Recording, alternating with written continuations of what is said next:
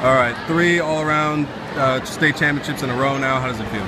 Good. It's good. It's exciting, yeah. You were saying you were a little nervous when they were announcing the scores. Why was that? Well, I wasn't sure about bars, and I was upset about my bar score because I know it's not my best, but I just wanted to come back strong, and I think I did that. I mean, beam was a little shaky, but otherwise I was happy with everything else.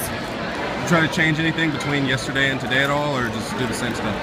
Just do the same stuff. And for next year, you said that you wanted to make a goal doing getting 4 championships 4 years in a row. Yeah. How do you elevate your stuff from this year to next year?